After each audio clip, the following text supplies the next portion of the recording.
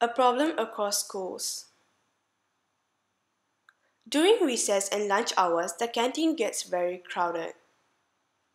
This results in some people not being able to find any seats and as a result have problem eating their food. Through a survey, we have also found out that it bothers a lot of people.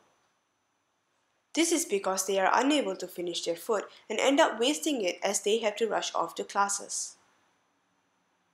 One of the roots of the problem are that groups of friends stay to chat for the entire period, preventing others from using the table.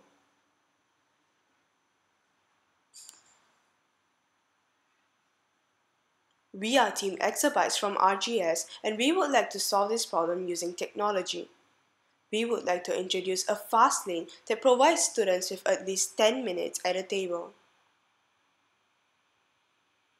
Firstly, we are using membrane switches as pressure plates which would only activate the timer under a certain weight. This is to avoid choking.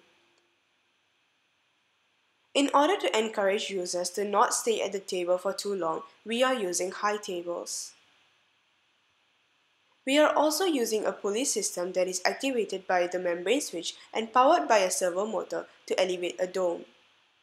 If the user is unable to finish within 10 minutes, the dome will come down to the surface such that the food can still be taken out, but the person would lose their seat. In addition, if the area is unoccupied, the dome will also be lowered to prevent pests and birds from feeding on the leftovers. A 7-segment display will also be used to show the number of vacancies available.